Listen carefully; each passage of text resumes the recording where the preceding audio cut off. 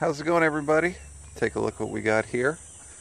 A little change of pace. We got the Volvo Penta SX on the bench.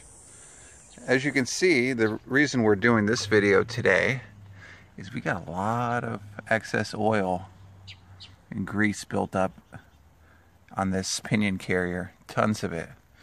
So we're going to go over some ins and outs of this pinion carrier, some things to look out for. Mainly, what we're going to be concerned with is fixing the seal. There's some disclaimers, if you would, before we kick this off. We'll go over that here in just a second.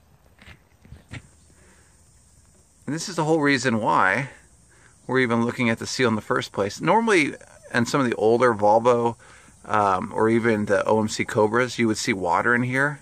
This one actually has gear oil. Crazy, right? Obviously the bellows are intact, so that's a good sign. Let's talk about how we're going to fix this. On the older OMCs, when you had an oil seal leak in here, you actually pretty much had to send it off to get it repaired, because there was no easy way. Even though you took these bolts off, there's no easy way to get to the oil seal that's in the housing here for the pinion. And what that meant is more money, right? But with these Volvo Penta SXs, you can actually remove the seal without having to send it off per se. There are some little disclaimers I'll go over as we're getting into it, but what you're going to want to kick this off are, you need to get a, let's see if I can, you can tell I still got the grease on my finger from when I grabbed, when I was putting my finger in those bellows, and I can't even grab onto the little wrench here. It's pretty sad. Alright, so you can see here, these things are on almost with what I would consider like inch pounds. When you're going through and snugging these back up, here, check this one out. I haven't even loosened it up yet. I just use my thumb and it comes off. I would say when you're going to go ahead and install these again, just barely snug them up. I wouldn't even do a grunt, if you know what I mean, like where you go, yeah, like that. Like, don't even do that. You definitely don't need any blue Loctite or anything along those lines. These things are on, I mean, like barely on. I don't even know how they completely stay, but they are. And so far, let's take a look here. I don't see any. I bet a few of you are watching this saying, hey, why are you using a wrench here? Why don't you get a socket on it? I know. Let's loosen it up a little bit more. Here we go. Yeah, so no, there's no Loctite on these. Pretty easy. Yeah, easy enough. See if there's any kind of weird etching on this. Nope. Stainless though, that's good. Alright, so we'll set that one down. Let's go ahead and remove this one. I'll go ahead and get my ratchet attached to it and start spinning it off. It's removed so far. We will go ahead and proceed now with the, I believe there's two more. There's one here. And we'll go ahead and remove the bottom two now. Okay. And there's the last one. Let's give it, you want to get your rubber mallet out. Give it a few little taps. Keep in mind, this is aluminum, and you don't want to be hitting it with a steel hammer. Alright, so there is a gear in here that they are meshed together, so you definitely want to make sure the gear isn't an issue here too. So we'll spin that around a little bit. Alright, let's give it a few more whacks.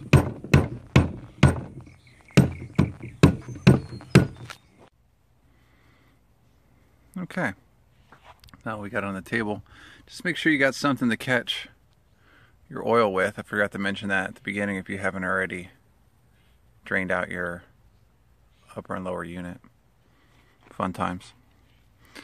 Anyway, as you can see here, we've got the bearing carrier assembly on our little bench here. This inner seal looks like it's definitely busted. This green seal seems like it's still intact. We'll probably have to buy new seals. That may all be one. Kind of hard to say. Definitely broken though. So, like I said, I indexed them just in case they do go in a certain way. They probably don't, but it is what it is. Alright, so you can see what we have here. It's going to be a T50. It may vary on yours, but I got a T50 on this one. Alright, so one of the things that I was going to show you here is how we are going to capture the baseline measurements as it pertains to the distance between the inner race and the gear, which is kind of important. You got to definitely have that measurement. And I also have a feeler gauge as well, which is, as you can see, there's a little crack right in there. It's going to be kind of hard to see. See if I can capture it pretty good with the camera. Let's see if I can get in there. Yeah, right there. So I played around with the feeler gauges. Just in case you're wondering on the measurements, 0.028 of an inch or 0.711 millimeters. And that's between the actual pinion gear. Alright, right there. Good. Alright, the other thing you want to look at if you don't have the appropriate feeler gauges is you also want to maybe use a micrometer. So what I did here is I actually took my micrometer, and there's no play, kind of like a poor man's way of doing it as well, but you're going between the race and the inner part of the gear, the inner part of the pinion gear. So why is all this important? Why not just torque it? The reason why you can't torque it is inside of here is a crush sleeve, and the crush sleeve is more about the distance versus a torque. So that's where the disclaimer came. If you just go in and yank this off and put it all back together, the distance between this gear and the gears inside of the upper unit may be off. So what you want to do is you want to be very careful about when you pull this assembly apart that you don't change the distance. Let's see if I can get that focus to come back. You don't want to change that distance in there. Otherwise you're going to have some major issues. So what we're going to do to kind of help us determine what the torque is as it sits now without changing the shape of the crush sleeve is I've got this torque wrench, but it's not one that is a click type. It's one that's going to help us determine what the torque is currently. And this is the best way to do it unless you're going to want to completely reshim your pinion gear. So if you're not trying to reshim your pinion gear and you just want to do this the quick and easy way, this is the best way to do it, as you want to try to get as close to the original torque as possible so you're not crushing the sleeve anymore, and you're also not leaving it loose to the point where this gear can slide out. So let's go ahead and take the torque wrench and let's see what torque this thing was set up at initially as it pertains to the crush sleeve. And just in case you're curious, I got 0.1535 of an inch. I'm not sure if I showed that. It kind of varies, 0.154 and 1535, just for your own edification on mine. Now I'm sure you're curious about how I got mine loosened up. And like I said, nothing fancy. We're just using regular old tools here. So I stuck a 9/16 wrench. I put a roll of paper towels because, you know, once the bolt loosens up real quick, your hand kind of wants to go. So this is kind of like my cushion. And I did get it off, and I was watching the gauge. It did come off at 20 foot-pounds of torque. So what we're going to do is we're going to work up when we go to put this back on. We're going to re-torque it probably just under 20 because that was the breaking point. So maybe we'll go to 15 and I'll throw in some blue Loctite on it just to hold it in place. All right. Turn this sucker a little bit here. Oh yeah, you can see beneath the spacer here. It actually did have a little bit of Loctite on it.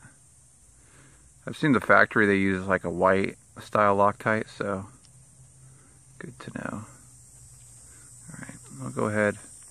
Oh yeah, and it's got that familiar smell too.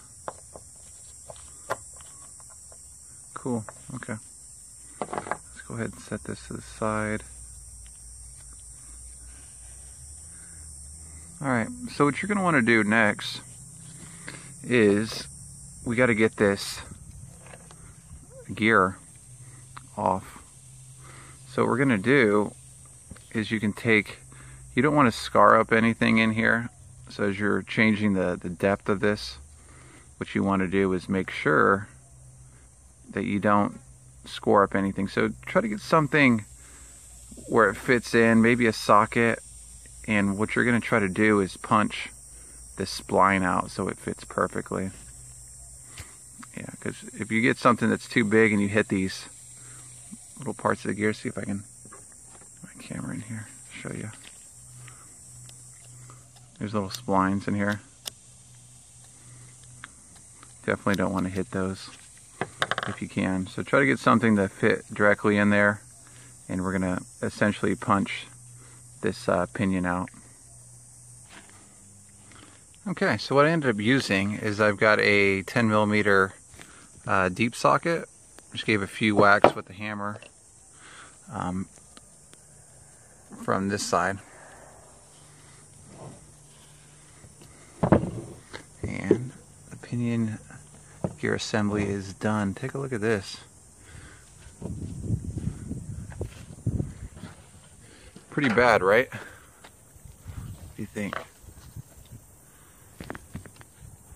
I'd say that seal is definitely not working. There's a lot of grease around this area, so you can tell there's been maybe an overabundance of greasing when they did their U-joints. But yeah, it's no good. So anyway, you can see right there, we need to get this spring out.